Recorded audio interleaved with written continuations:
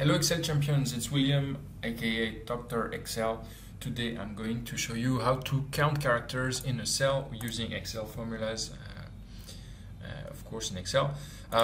So I'm going to do it right away, and you can download the file. Right below the video there's a link where you can download everything. This way you have the working file with all the formulas already, and you can follow with me. So let's do this. So we want to count the number of characters in a cell. So for that we're going to use the function len for length of the cell, which is going to return the number of characters in the cell. So the thing is, does it include spaces or not? For example, if I just put 3 characters like that, you see it includes the space. So that's something to know. If we want to remove the spaces, so here I'm going to put with spaces, and we're going to put without spaces here, without spaces. So it kind of depends what you want to count. So it's without spaces. We're going to use the same function length, but we're going to remove the spaces first. So here I'm going to do substitute this cell, and I'm going to remove all the occurrences of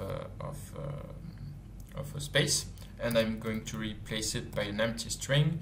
So this is basically the same string but without any spaces, and I'm going to calculate the length of this.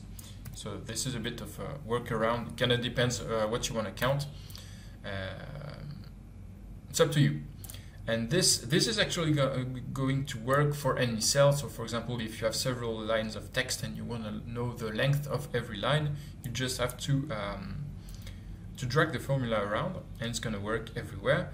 And it's going to count the numbers, the number of characters in each line.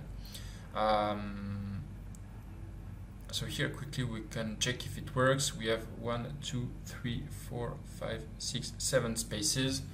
So yeah, the difference is correct. What if you want to know the number of characters in the whole text? For example, let's say this is a text of 3 lines.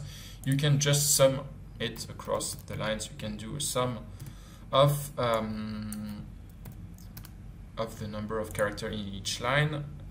And I'm going to do the same thing here without the spaces. Okay, so I hope this helps you count the number of characters in your text. For example, if you're editing some text and want to know the length, once again the file is available right below the video for download. I'm gonna give you the link, and I'll see you tomorrow for a new Excel tutorial. Don't forget to subscribe. This way you'll get a notification as soon as I publish it. See you tomorrow, guys. Ciao.